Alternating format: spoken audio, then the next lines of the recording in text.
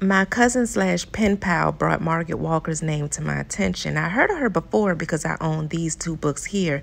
And then I watched the Daughters of interview by Girl Trek, and they brought her name up. For it. Margaret Walker, you said she taught you that you knew through her, you said she had this kind of humming about her, and you knew through her that we were going to be all right. You said, I just knew we were going to be all right. Like, do you still think we're going to be all right? Absolutely. But For My People is one of the most beautiful things written.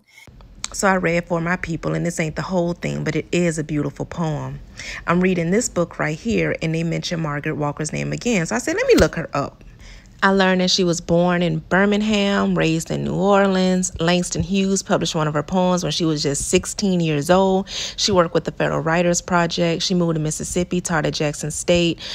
Jubilee, which is a novel of hers, it took her 30 years to write it, and it's about her great-grandmother's life. She started the Institute for the Study of History and Life and Culture of Black People, and is still at Jackson State. She sued Alex Haley, saying that Roots violated Jubilee's copyrights, but the case was dismissed.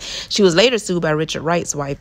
So first I went to Amazon to find the books, but I prefer Bookshop because you can choose a bookstore that you want to support with your funds. And so I went there, and then ultimately though I went to the library to check it out there.